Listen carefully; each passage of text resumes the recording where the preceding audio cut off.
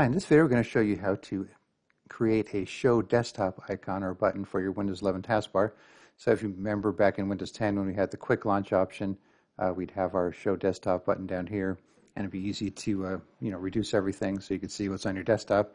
So we actually have a video on how to bring back the Quick Launch toolbar for Windows 11, so if you want to check that out. So you probably know, or you might know, that Windows 11 does have a Quick Launch toolbar, but it's stuck here in the corner. It's not really a toolbar, or actually say toolbar, a button.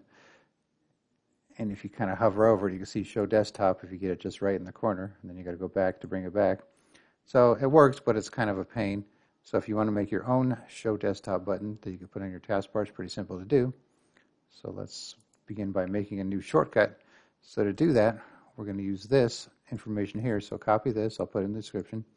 Just right click anywhere on the desktop, new shortcut. I'm going to paste that in, click on next, and we'll call it Show Desktop, and finish. And then you'll have this folder looking icon, and if you want to change it so it doesn't look like everything else here, you could right click on it, properties, change icon, and then you could pick one of these, or you could browse to another folder that has some other icon files that you want to use. But this one actually has the old school Show Desktop looking button here, so we'll click that, and then OK.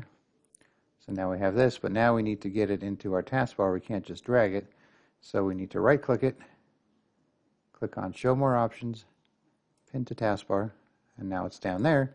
Then we could slide it over to the left if we want, and you can't go any farther than these because they're part of the taskbar, but you can actually get rid of those by right clicking on the taskbar, clicking Taskbar Settings, and just turn off whichever ones you don't need, or all of them if you don't need them.